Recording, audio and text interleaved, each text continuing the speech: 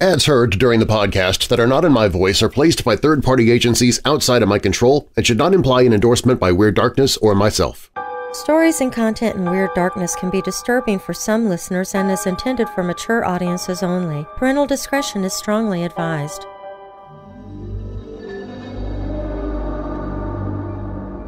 The Bermuda Triangle, also called the Devil's Triangle, is a famous part of the ocean where many ships and planes have mysteriously disappeared. Located between Bermuda, Puerto Rico, and the tip of Florida, this area has puzzled people for over 100 years. From the spooky disappearance of the USS Cyclops with 306 crew members in 1918, to the more recent sinking of the SS El Faro in 2015, the Bermuda Triangle becomes more mysterious year after year. Tonight, we'll look at some of the strangest events in the Triangle, like Flight 19, which vanished during a routine training mission, and the Witchcraft, a boat that disappeared just minutes after calling for help. We'll look at other locations around the world similar to the Bermuda Triangle that don't get the same recognition, but are just as mysterious. And while we're in the water, we'll touch on a few ocean ghost stories and reports of sea monsters. So before we get started, if you tend to get seasick, you might want to grab your Dramamine. I'm Darren Marlar, and this is Weird Darkness.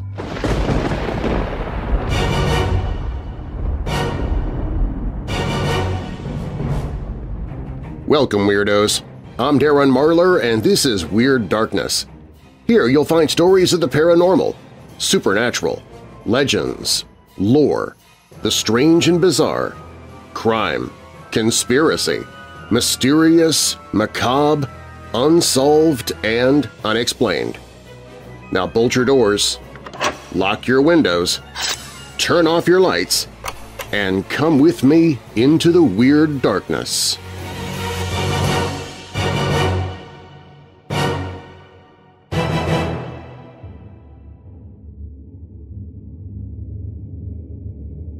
The Bermuda Triangle is shrouded in mystery due to the absurdly large number of ships and planes that have met mysterious fates here. Some have vanished without a trace, while others have experienced strange phenomena, with incidents spanning as far back as 1880 to as recently as just a few years ago. 1880, the Ellen Austin Incident. The story of the Ellen Austin is one of the oldest and eeriest Bermuda Triangle mysteries. In 1880, the ship was traveling from London to New York when it encountered a derelict vessel. To tow it back, some of the Ellen Austin's crew boarded the ghost ship. However, a storm soon separated the two vessels. When the Ellen Austin found the derelict ship again, a completely different crew was aboard, and the original boarding party was never seen again. The fate of these sailors remains unknown. March 1918 – the disappearance of the USS Cyclops. The USS Cyclops holds the record for the largest loss of life on a non-combat ship in U.S. naval history. In March 1918, the ship left Brazil, headed for Baltimore. It was overloaded and had a broken starboard engine. After an unscheduled stop in Barbados to offload water, the ship continued on its journey but never arrived in Baltimore. The USS Cyclops and all 306 of its crew and passengers vanished without a trace, leaving behind one of the most enduring mysteries of the Bermuda Triangle. December 1945 – the vanishing of Flight 19. One of the most famous Bermuda Triangle cases involves Flight 19, a group of 5 U.S. Navy Avenger torpedo bombers. On December 5, 1945, they left Fort Lauderdale, Florida for a routine 3-hour exercise. Flight leader Lieutenant Charles C. Taylor became disoriented and believed his compass was malfunctioning. Despite radio communications indicating their increasing confusion and disorientation, the planes were never found. A rescue plane sent to search for them also vanished, deepening the mystery. July 1947. the C-54 Skymaster crash. On July 3, 1947, Major Ralph Ward and 5 other crew members departed Bermuda in a C-54 Skymaster. The plane veered off course almost immediately, heading into a severe storm. The experienced pilot and navigator should have avoided the storm, yet they flew straight into its path. 2 faint SOS calls were received before all communication ceased. Debris was later found, indicating sudden destruction, but why the crew flew into the storm remains a puzzle. January 1948, the disappearance of the Star Tiger. On January 28, 1948, the British South American Airlines passenger plane Star Tiger was preparing to take off from Lisbon for Bermuda with a refueling stop in Santa Maria. After resolving an engine problem, the plane reached Santa Maria but was delayed due to bad weather. The next day, the Star Tiger resumed its journey to Bermuda, flying at a low altitude to avoid strong winds. However, it disappeared without a trace, and a 5-day search by the U.S. Air Force found no evidence of the plane or its 31 passengers and crew. December 1948 – The mystery of the DC-3. On December 28, 1948, an airborne transport DC-3 took off from Puerto Rico for Miami, Florida. Captain Robert Lindquist reported their position and expected arrival time. However, 20 minutes before their estimated landing, all communication ceased, and the plane, along with its 31 passengers and crew, disappeared. Despite thorough searches, no trace of the DC-3 was ever found. 1954. The vanishing of Flight 441. In 1954, a U.S. military carrier aircraft carrying 42 passengers, including naval officers and their families, disappeared while en route from Maryland to a military base in the Azores. No distress calls were made, and no debris was ever found. The investigation concluded that structural failure in the stormy weather was possible but unlikely, leaving the incident as one of the Bermuda Triangle's greatest mysteries. December 1967 – The Witchcraft Incident. On December 22, 1967, Captain Dan Burrick and his friend, Father Patrick Horgan, set sail from Miami aboard the luxury cabin cruiser Witchcraft. They planned to view the Christmas lights from the water. At 9 p.m., Burrick radioed the Coast Guard, reporting that they had hit something and needed a tow. He assured them it was not an emergency. However, when the Coast Guard arrived 20 minutes later, the Witchcraft had vanished. Despite extensive searches covering 24,500 miles, no trace of the boat or its passengers was found. October 1, 2015 – The sinking of the SS El Faro. The Bermuda Triangle claimed its most recent victim on October 1, 2015, when the container ship SS El Faro sank. The ship left Jacksonville, Florida for Puerto Rico, intending to avoid a tropical storm. However, the storm intensified into Hurricane Joaquin with winds of 90 miles per hour and waves up to 40 feet. The ship's last communication indicated it was losing power and taking on water. After weeks of searching, the SS El Faro was found in one piece, sitting upright, 15,000 feet below the ocean's surface. Have you ever wondered if the Bermuda Triangle is the only place where ships and planes mysteriously vanish? The answer is no. There are actually 12 such places around the world, collectively known as the Vile Vortices. We'll take a look at these locations and hear some of the creepy true tales that have taken place there when Weird Darkness returns.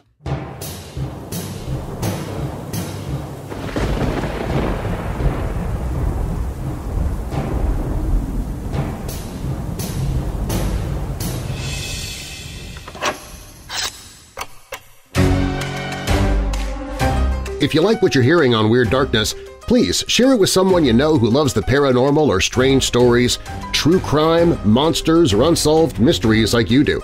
You can email me and follow me on social media through the Weird Darkness website.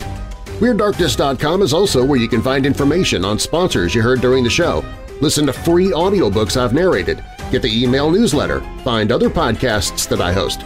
You can visit the store for creepy and cool Weird Darkness merchandise. Plus, it's where you can find the Hope in the Darkness page if you or someone you know is struggling with depression, addiction, or thoughts of harming yourself or others. And if you have a true paranormal or creepy tale to tell of your own, you can click on Tell Your Story. You can find all of that and more at WeirdDarkness.com. About a year ago, I began getting tons of notifications about how somebody was trying to log into my social media. I was getting email phishing scams on a daily basis. I was being inundated with email sales pitches from companies I'd never even heard of. I was getting calls and texts from those same companies. I was listening to a podcast that talked about incogni, short for incognito, and I thought I'd give it a try. For the past year, Incogni has reduced the number of email and spam calls and texts that I receive. It's helped to protect my identity from hackers and helps keep my data safe. Over the past year, Incogni has successfully removed my personal information from over 200 different data brokerage sites, and I get regular updates on how many are still in progress, how many have been successfully completed, and how many requests were sent out to remove my personal information. It would have taken me over 160 hours to do all of this, and nobody has time or patience for that. Fortunately, it's all taken care of by Incogni. I live online, personally and professionally, and I trust Incogni to help me live with a lot less worry. You can give Incogni a try right now by visiting WeirdDarkness.com/Incogni. That's short for incognito, INCOGNI, WeirdDarkness.com/Incogni.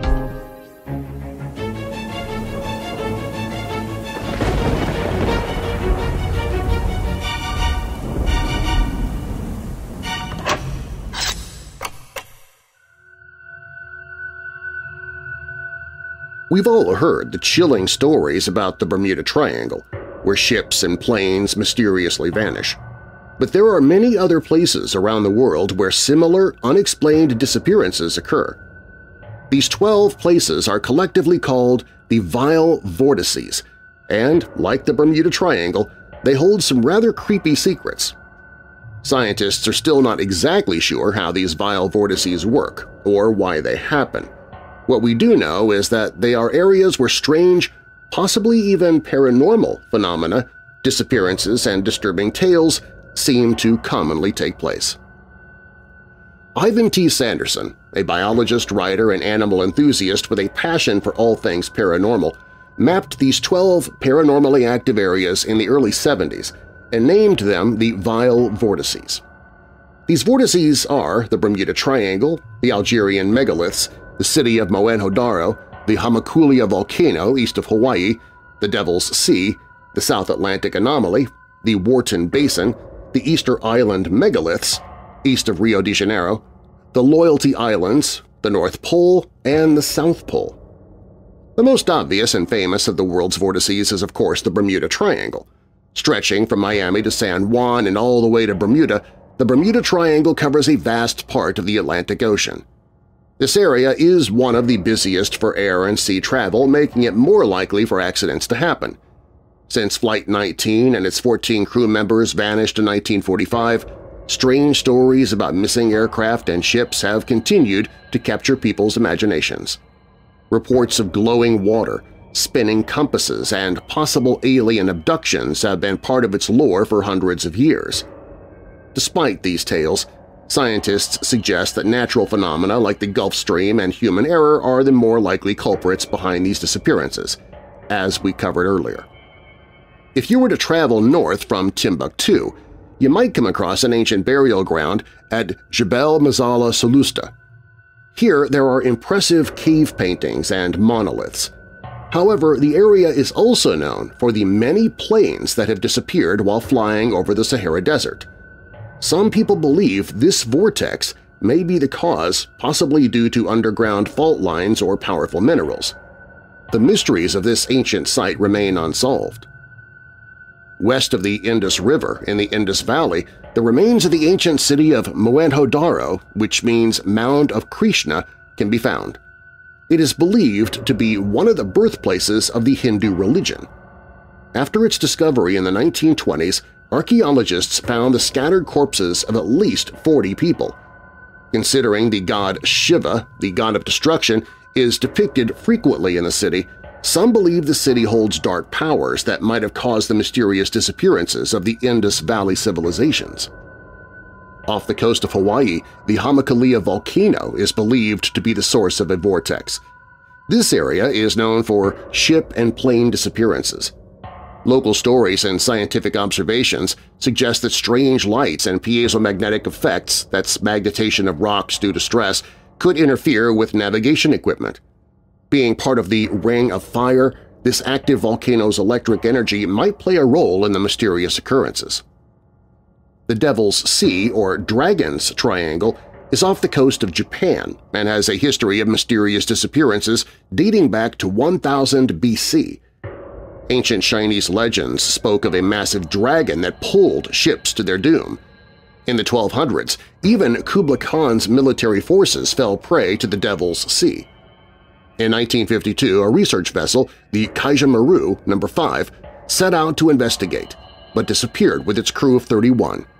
The Japanese government declared the area unsafe for research and transportation. This vortex is located in the South Atlantic, where the Earth's inner radiation belt comes closest to the surface, creating a weak magnetic field and a flux of energetic particles. Satellites passing through this belt often experience malfunctions, and astronauts report seeing strange lights. These phenomena can cause serious problems for aircraft, leading to mysterious disappearances. The Wharton Basin in the northeastern Indian Ocean is known for its deep fractures and seismic activity. Despite being studied extensively, researchers lack a detailed map of the ocean floor area. The basin gained recent fame as the possible resting place of Malaysia Airlines Flight MH370, which vanished in 2014. The fate of the plane remains unknown, adding to the basin's mysterious reputation. Easter Island, with its famous stone statues, is surrounded by mysteries, including how the massive statues were built and moved. Some believe that aliens helped move the stones, which ties into Sanderson's belief that UFOs might have something to do with the vile vortices. The civilization that built the statues eventually vanished due to poor resource management, adding another layer to the island's enigmas. The ocean east of Rio de Janeiro is another vortex site, known for its luxurious beaches and tourist attractions. While not as dangerous as other vortices, the area has its share of mysteries. The most notable incident was the disappearance of the Tonanta II, a small boat that vanished without a trace in 2014. Despite families' complaints, authorities showed little interest in finding a ship, adding to the mystery. Located off the east coast of Australia, the Loyalty Islands are known for their strange and violently changing currents, whirlpools, and water vortices. These conditions make sailing treacherous and many ships have been lost. In 2012, scientists discovered that a nearby island, long established on maps, had completely vanished, furthering the area's enigmatic reputation. The North Pole has long been known for its strange phenomena, such as compasses spinning wildly.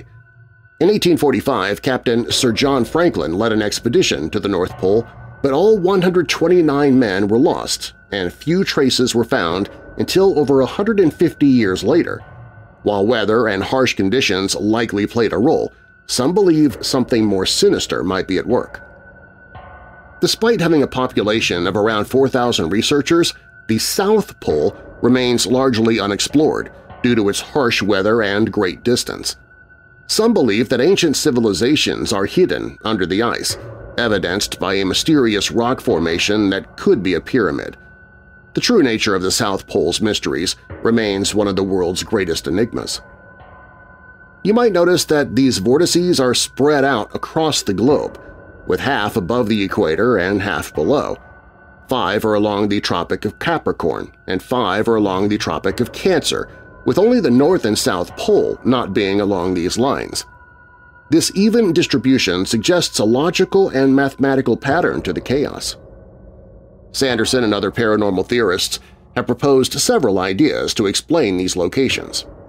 One theory involves ley lines, which are believed to be alignments of spiritual energy or earthly feng shui. Another theory involves subtle matter-energy or electromagnetic aberration, an idea that dates back to Plato. Despite these theories, the true cause of these paranormally active areas remains a mystery.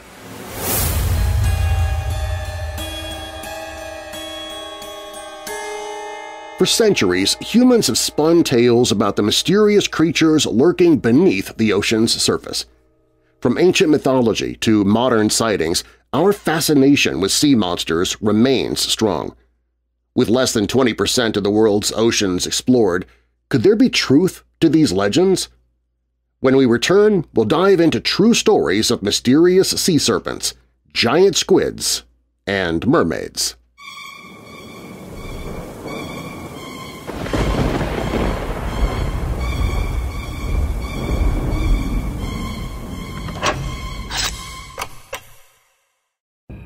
The Chilling True Terror of the Black-Eyed Kids, a monster compilation by G. Michael Vasey.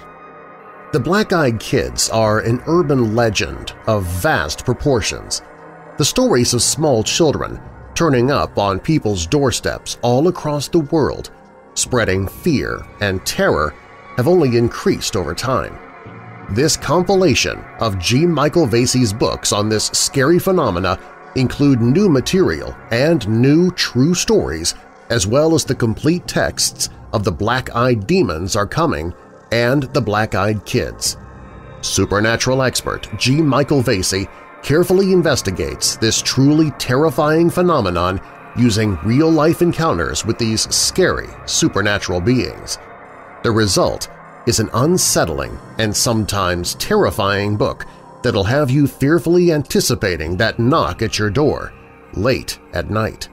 Who and what are these mysterious visitors to the doorstep? Are they demons? Aliens?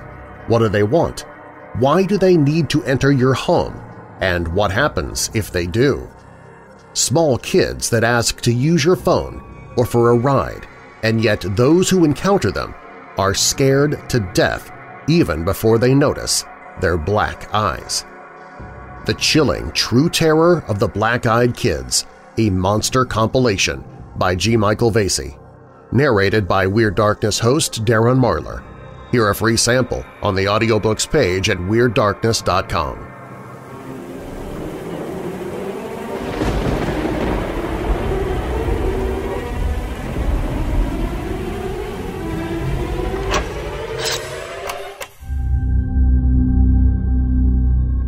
Humankind has been telling stories about what's lurking beneath the planet's waters since we first stumbled out of our caves, fell in the ocean, and realized that it's not all it's cracked up to be.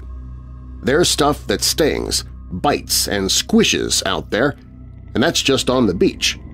Imagine what's in the deeper waters. And we have, with a ton of tales going back to ancient mythology, the Bible, and oral traditions that have been passed down through the ages. We're fascinated with what might be out there, and we've discovered enough to know that we might not be that far off. The National Oceanic and Atmospheric Administration says that as of 2021, less than 20% of the world's oceans have been explored.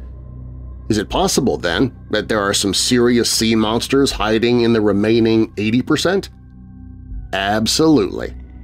For centuries, ships, sailors, and even those just observing from the safety of land have seen countless sea serpents, tentacled beasts, massive fish, and even mermaids. There are so many stories that there's gotta be something to them, right? Some are more believable than others, but they're all supposedly true. So let's look at some of these sea monster stories that might just have more than a grain of truth to them. In late summer of 1817 and then again in 1819, the coast of Massachusetts was visited by a creature seen by hundreds of people. It was described as being a snake with his head and body about 8 feet out of the water. His head is in the perfect shape as large as the head of a horse. Witnesses said that the serpent's body was about 3 feet in diameter, around 50 feet long, and that it moved in a vertical fashion, like a whale or a dolphin might. Originally spotted off the coast by a group of fishermen, it was initially thought to be an obvious hoax, until it got close enough to land that suddenly people believed. During the first rash of sightings in 1817, one person even shot it in the head with a musket, because that's what you do when you meet magical, mysterious new creatures. You try to kill them. While some modern cynics have chalked the whole thing up to mass hysteria, many others believe there was something out there. What? It's unclear, but it's been suggested that the humped appearance of the creature may have actually been a school of individuals that looked like a single creature from a distance.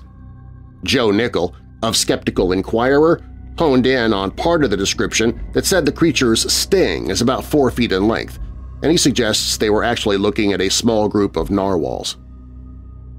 In 1959, a fisherman named Tex Geddes and his friend, an engineer named James Gavin, were boating off the coast of Scotland's Soay Island. That, says Scientific American, is when they reported an honest-to-gosh sea monster surfacing a little too close for comfort. It was, they reported, between 6 and 10 feet in length and had a head that was roughly the same size as a donkey's but shaped a bit like a turtle. They called it a hellish monster of prehistoric times and said that it was breathing heavily through a large red gash of a mouth. The story went a little pre-internet viral, and when the Illustrated London News picked it up, they included some pretty sensationalized photos that suggested the two men had seen some sort of sea dragon, complete with serpentine body and ridges along the spine. But here's the thing. Based on the terrifying but slightly more realistic sketches that the men made themselves, it's entirely likely that they really did see a massive prehistoric creature, namely a turtle. Specifically a leatherback, which is one of the few turtles that reach the sizes they described, a shell that might be exaggerated into ridged and creepy spiny teeth. Another less credible alternative is that they saw some sort of undiscovered sea turtle, or an actual, sea monster. Whatever it really was, they clearly saw something. One of the defining characteristics of most sea monsters and sea serpents is a long neck, and back in the 17th century, a botanist named Nehemiah Grew came up with what he thought might be an explanation for sea serpent sightings. But here's the thing. The creature he defined is just as mysterious as the sea serpents. Grew, notes the Public Domain Review, was a legitimate scientist who revolutionized everything we know about plant anatomy. When he assembled a catalogue of specimens at the Royal Society of London in the late 1600s, he included a description of a skin that had belonged to a seal that reportedly had a neck that was just as long as the rest of the body. It would explain some sea monster sightings, but there's a giant catch. The skin that Grew was talking about had disappeared, and no other long-necked seals have ever been seen. That hasn't stopped experts, like the 19th century zoologist Anthony Cornelius Oudemans, from arguing that the specimen that Grew cataloged was what countless people had actually seen when they thought sea serpent. Even then, he was pretty thoroughly scoffed at for suggesting the idea, and the long-necked seal has been relegated to the mythical cryptozoological section of natural sciences. Still, New Scientist points out that University of London researchers estimate there's still a number of pinniped species we just haven't found yet, so maybe Grew was right all along. It was June of 1967, and passengers on the ferry near Main Island in British Columbia suddenly found themselves being treated to quite the sight. The story was reported in the Times Colonist, and not only did multiple people swear they saw a blonde-haired mermaid sitting on the shore of Main Island, but they confirmed each other's details. She'd been sitting there holding a fish, specifically a coho salmon, and one person even thought they saw her eating it. Everyone agreed on another aspect of the sighting. She was completely topless. As a male witness put it, it was definitely a girl, definitely. There was photographic evidence, too, and not just the blurry, grainy kind that seems to conveniently keep happening, no matter how good cell phone cameras get. Multiple people took multiple pictures, showing exactly what everyone claimed. There was a mermaid on Main Island showing the world what she had. A $25,000 reward was offered by the Undersea Gardens, but nothing ever came of it, until they reran a piece on the story in 2016. That's when Times columnist reporter Dave Obey tracked down Judy Allred, who, after telling him, "You have no life, honey," fully admitted that she had been the mermaid. She'd been recruited by a few locals to don a mermaid costume and sit on the rocks. all to promote a local fishing derby. And there it is, a real mermaid sighting. Hans Provelson Egede was a priest and a missionary, and he was a major player in the colonization of Greenland, says Aarhus Universitet. According to a piece published in the Archives of Natural History, Egede was well known for drawing and documenting numerous whale species, but he was still stumped by the 1734 appearance of a most dreadful monster. It was Egede's son Paul who was on a trip from Denmark to Greenland and reported a very horrible sea creature which rose itself so high over the water that the head of it reached over our big yard arm. He went on to describe a long snout, broad flippers, wrinkled, rough, and scaly skin, and a body that thrashed around in the water and blew great gusts of breath like a whale. It followed along the ship for a bit, then dove back under the water. He wasn't the only one to see it, and others on the ship also described a serpentine tail, red eyes, and a strange, scaly skin. Paul, too, was incredibly familiar with whales, and while he described the creature in terms of one, he also made it clear that it wasn't a whale. At least not an entire whale. The general consensus is that Paul Egede and his crew really did see something, and that it was entirely possible that it was part of a male whale who was just really happy to see them. Today, the term mermaid brings up all kinds of images of beautiful women with long flowing hair, but that wasn't always the case. In spring of 1671, 6 people claimed to have seen a merman off the coast of Martinique. He hung around, half out of the water, long enough for them to get more than a fleeting glance, and they were able to describe him really well. They agreed he was about the size of a young teenager, was human from the waist up, and had large eyes, a snub nose, and wild, shoulder-length hair that was gray, white, and black. According to the Edward Worth Library, the description was taken pretty seriously at the time. 6 individuals agreed on what they had seen, and once it started circulating in Europe, naturalists tried to figure out just what the heck it was. Many were careful to say that it might not be a merman, but the whole thing was weird enough that they gave themselves an out by saying that it was definitely worth researching more. There's a good reason that their eyewitness accounts of seeing a merman were so believable.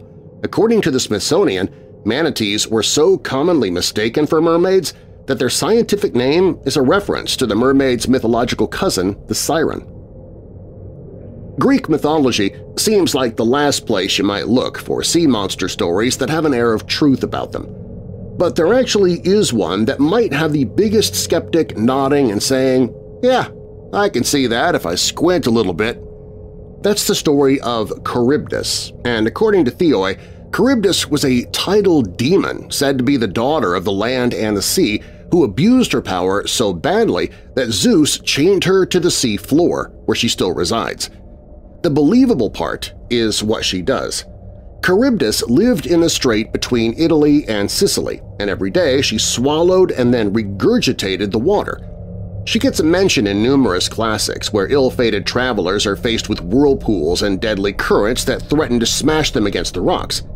Jason's tale recalled waters that seethed and roared incessantly, while Homer's Odyssey described waters that withdrew to the sea floor. These might not be a sea monster causing this deadly phenomenon, but anyone sailing through could believe it because it was that bad. According to the BBC, the strait was home to Charybdis into the 19th century and was known as a place where tides from the Tyrrhenian and Ionian seas met, creating such rocky, dangerous waters that, honestly, a sea monster is almost the most believable reason for it. Historian and author Matthew Willis calls the events of August 6, 1848, one of the most well-documented and credible sea monster sightings in history, and the crew of the HMS Dauntless risked everything to try to get people to believe them.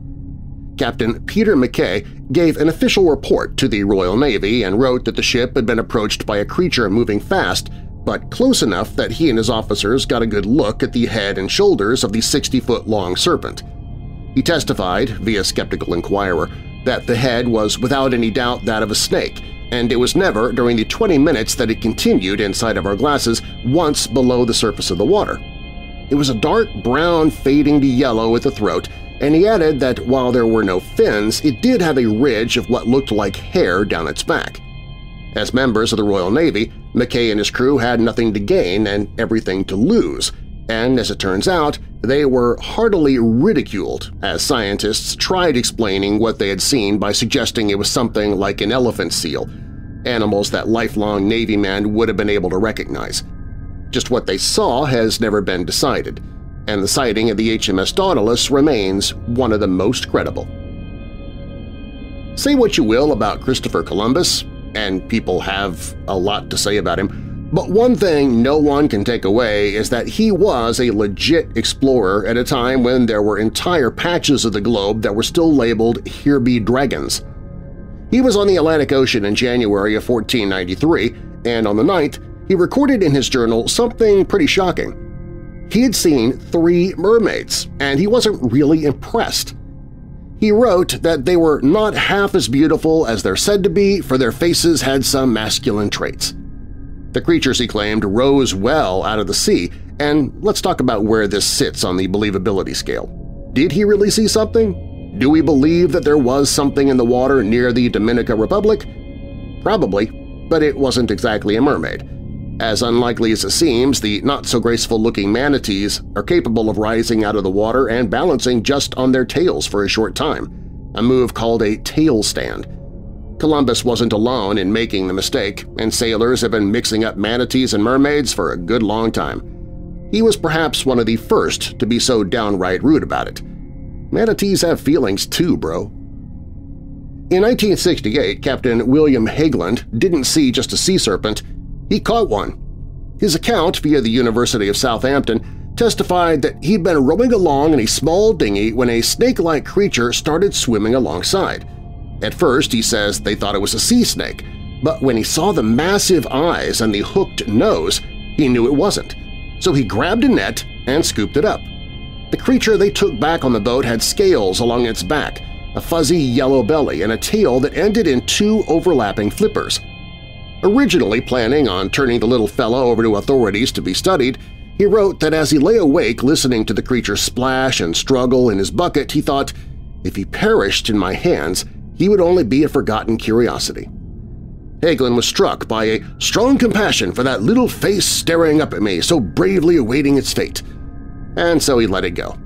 Hageland's encounter was so well documented, though, that there ended up being 29 points of interest, so to speak.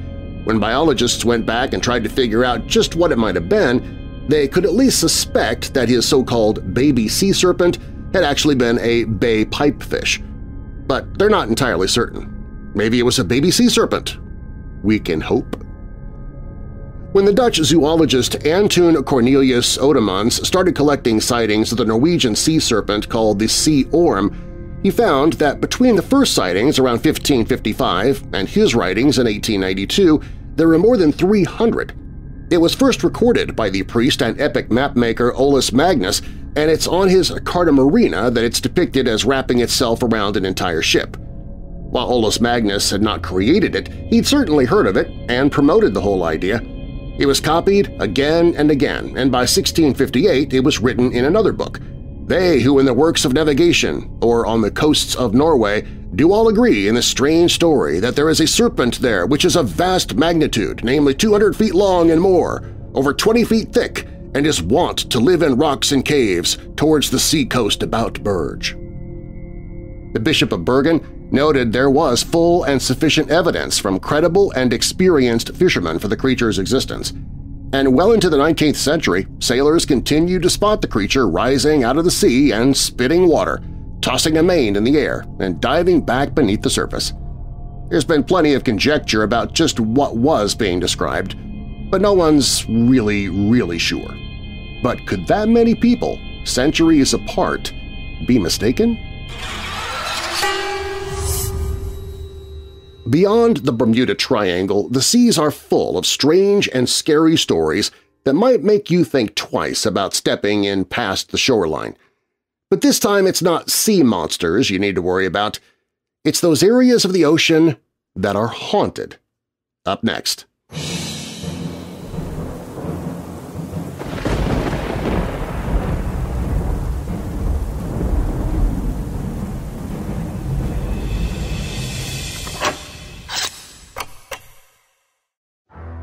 No matter the time of day or season, sometimes you need to find a way to rid yourself of those ghostly chills that bring raised hairs and goosebumps to your skin. Other times you're looking for those ghostly chills. Either way, it sounds like you need a mug of Weird Dark Roast coffee. Weird Dark Roast coffee has deep notes of cocoa, caramel, and a touch of sinister sweetness that'll send shivers down your taste buds. This is an exclusive coffee that I selected specifically for you, my weirdo family. Weird Dark Roast is not available in stores, coffee houses, mad scientist labs, or even the dark web, but you can find it at WeirdDarkness.com/coffee. Weird Dark Roast coffee, fresh roasted to order so it's as fresh as it can be when it lands on your doorstep and knocks 3 times. Grab yours now at WeirdDarkness.com/coffee. That's WeirdDarkness.com/coffee. Weird Dark Roast coffee does not actually knock on your door because it doesn't have arms or hands, so if you hear knocks at the door and no one answers when you ask who it is, it's probably paranormal and you should just leave the door shut and locked.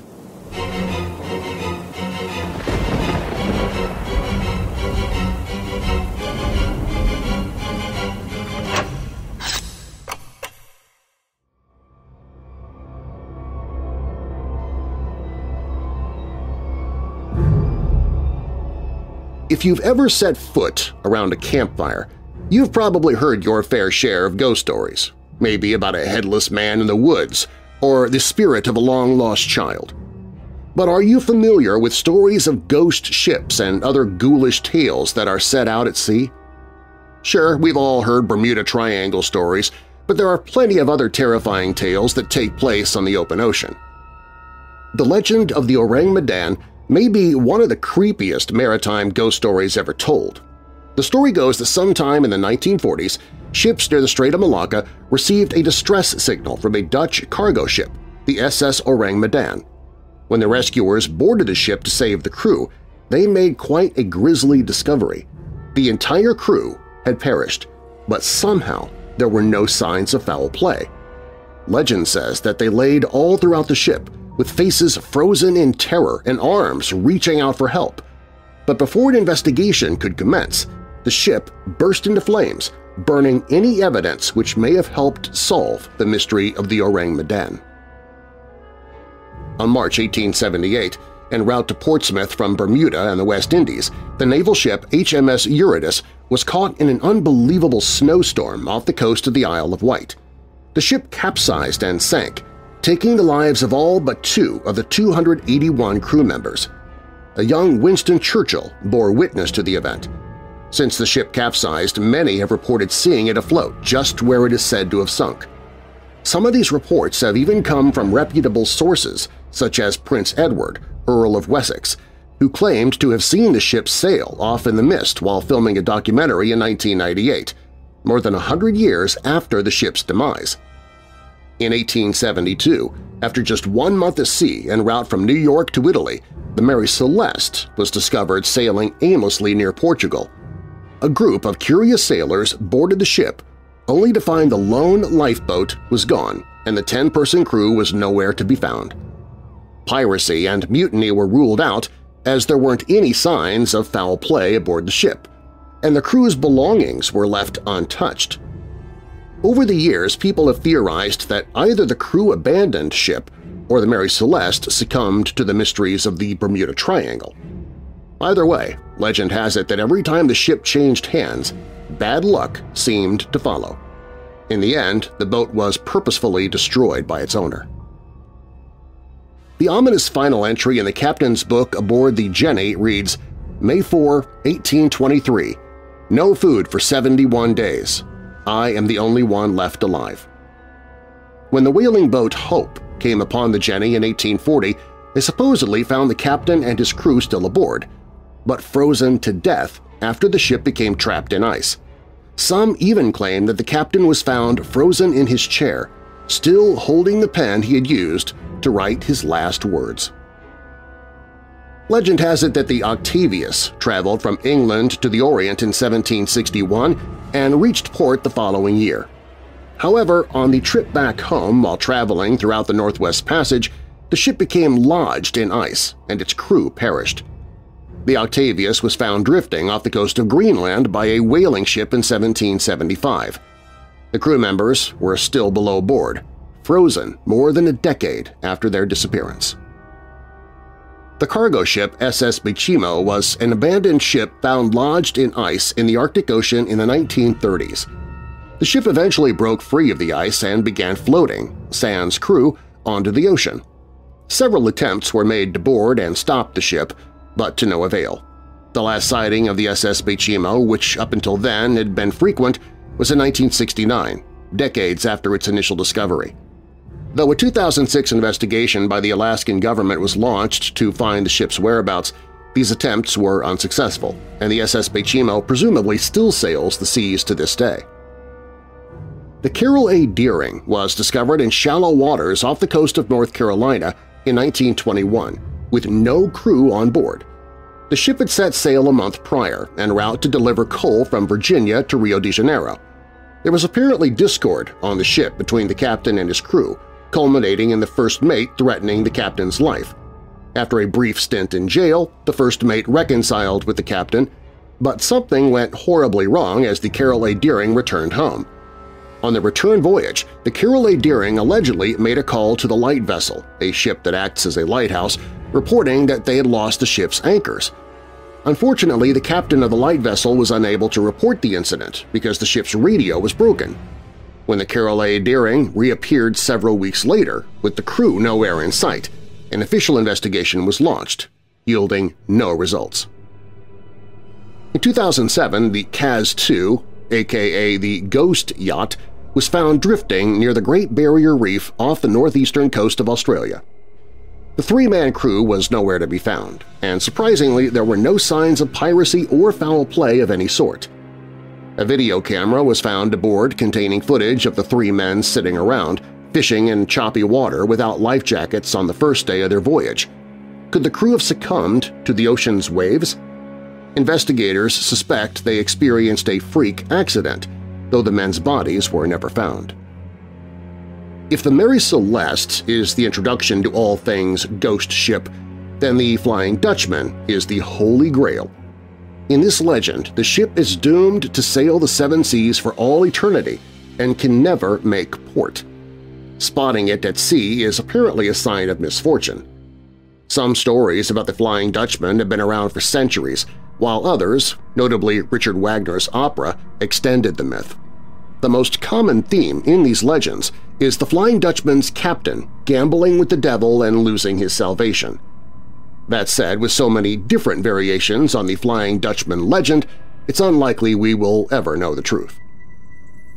In 1906, a total of 136 people lost their lives when the SS Valencia encountered bad weather and smashed into a reef near Vancouver Island in an area known as the Graveyard of the Pacific. Hysteria broke out when passengers sought a way to flee the rapidly sinking ship, and against the captain's orders they launched lifeboats that ultimately capsized. One of these even disappeared entirely. Legend has it that lost, ghostly lifeboats have been seen floating in the water near the wreck. The MV Joyita was reported missing in October 1955. It wasn't discovered by rescuers until several weeks later, when it was seen in the Pacific near the Fijian island of Vanuatu, about 600 miles away from its intended destination. Curiously, where most ghost ships tend to be found aimlessly sailing the sea, the MV Joyita was discovered partly submerged, with the crew, cargo, and lifeboat missing. The ship's discoverers did find suspicious signs of bloodshed. Many people theorize mutiny and piracy were involved, while others think it may have been the target of a Soviet submarine. Either way, the crew members were never found. Why have there been reports of a ghost ship sailing the English Channel every 50 years since the 1700s? Perhaps the story of the Lady Lavabond has some answers. Legend says that the Lady Lavabond's captain and his new wife took a romantic cruise from England to Portugal in 1748, but tragedy struck when the first mate, who was in love with the captain's wife, deliberately wrecked the ship out of jealousy. The ship subsequently sank, and everyone on board perished. According to legend, it is still sailing around the coast of Kent. Discovered ashore without any signs of its 5-person crew in 1917, the France-bound Zabrina was found completely intact, with no signs of piracy or mutiny. In fact, reports show that the table in the dining hall was set for breakfast. Some people believe that the ship may have been intercepted by a German U-boat, which likely tried to torpedo the Sabrina but failed due to the ship's flat bottom. The U-boat crew could have then boarded the ship and taken the crew as hostages. Despite this theory, the mystery still remains.